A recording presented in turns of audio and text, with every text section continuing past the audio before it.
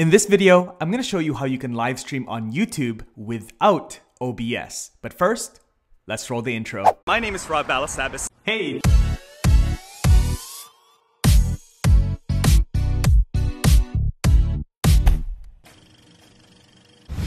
When I first started live streaming, OBS was one of the things that I came across, but I soon realized it's not for me. There's a lot of moving parts, there's lots of settings, so many things that I had to worry about. So I actually started looking, researching, and I came across a tool called Streamyard. You can find a link down in the description if you want to check it out. That is what I use now when I go live on YouTube, on Facebook, LinkedIn, as well as Twitter. So in this video, I'm going to show you how you can use Streamyard to live stream to YouTube today.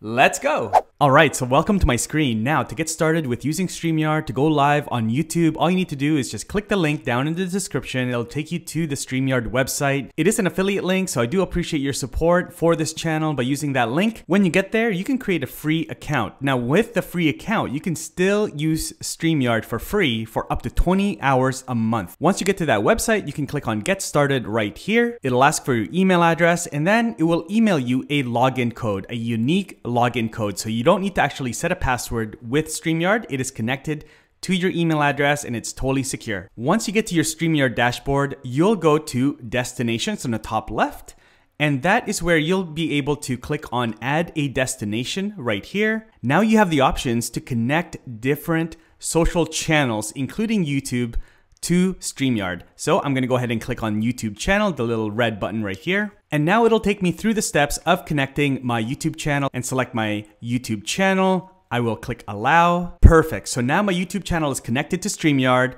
My next step to start using Streamyard to go live on YouTube is to click the create a broadcast button right here on the top left. There will be a pop-up with options for my different channels that I've connected with Streamyard. As you can see, I've connected different Facebook profiles here, my LinkedIn profile as well, because I do have LinkedIn Live access as well, my personal YouTube channel, the TUBEBUDDY YouTube channel, Periscope/Twitter. For the purpose of this video, I'm gonna select my personal YouTube channel. So now you'll see these fields that pop up. So I will select title and type in live stream on YouTube for the first time.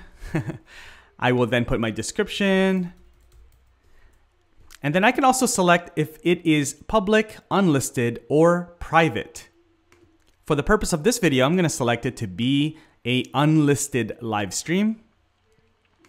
And then now I have the option to either create the broadcast right now or to schedule it for later. Now, the nice thing with this is that I can actually schedule this for later so that I can promote the live stream, which is always a best practice if you're going to be doing live streams on a regular basis. When I click that, I'm able to then have two additional options. The first one is to upload a thumbnail image. So I'm going to go ahead and click that now. And I'm going to select this thumbnail image that I've already pre-designed using easel.com, another awesome partner of mine, for an interview with Natalie Haley that is actually already scheduled, but I'm just going to show this to you guys right now. I'm going to click open. And this is going to pop up here so that I can actually crop this image, this thumbnail if I wanted to, but I've designed it to be optimized for YouTube thumbnails. So I'm just going to go ahead and click apply. I do also have the option to rotate these images if I want to, but I'm already set up for that. So I'm just going to go ahead and click apply. And there you go. It's showing up right there. So now the next option is to schedule the start time. So I'm going to put this for, next week. So let's say exactly 1 week from today at 8 a.m. my local time, which is Pacific local time. And then I'm going to go ahead and click create broadcast. All right, there you have it. So now it is here on my dashboard. You can see, and I'm going to show you on YouTube where I can find that now. All right, so let me quickly show you what it looks like on my YouTube channel. This is actually the proper scheduled live stream, but I'm going to show you the one that we just created, which is really easy to find. If I just go to my TUBEBUDDY quick links menu right here on the top right, and I go to my videos. And then when I'm here on my videos page, I click on live. I will see that unlisted live stream that's already set up right there through Streamyard directly into my YouTube channel. Again, this is unlisted, but the one that I have already set up is public and you can actually see that. By the time you watch this video, this interview will probably have been done, so you can actually watch this interview with Natalie. Let me take you back here to the Streamyard dashboard and go into this live stream by clicking Enter Broadcast Studio.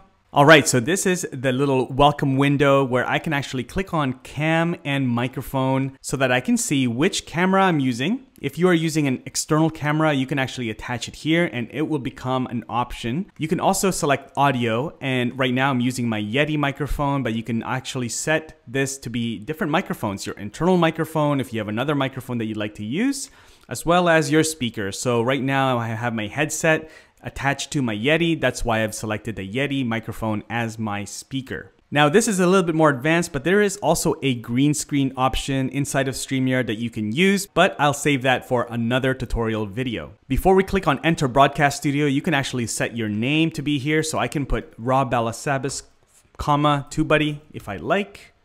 And now I can click Enter Broadcast Studio. This is the broadcast studio. So this is the control room for your live stream.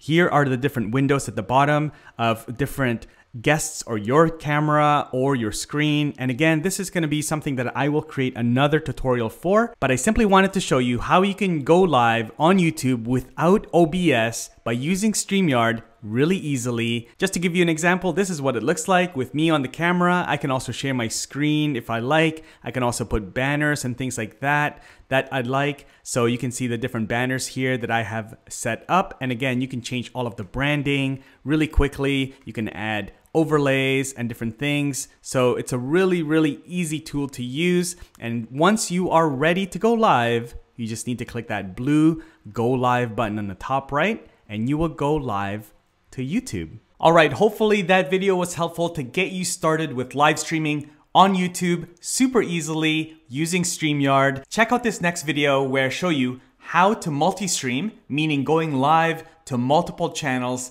at the same time using Streamyard. Thanks again for watching. I hope that you consider subscribing, and I'll see you in the next video. Bye-bye.